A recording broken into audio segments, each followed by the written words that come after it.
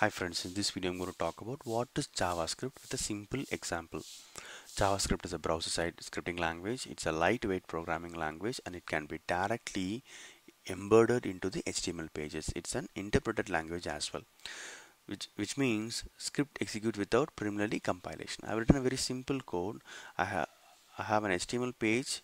Okay, it has a paragraph and a button element. There are two elements.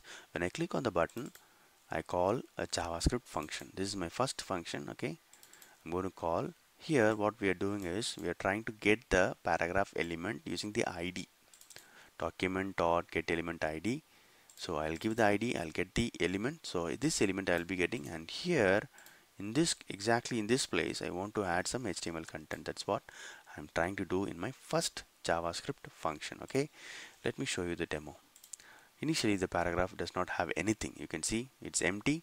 So when I click on this button, this method will be called and some HTML content will be added. Okay, so you can see here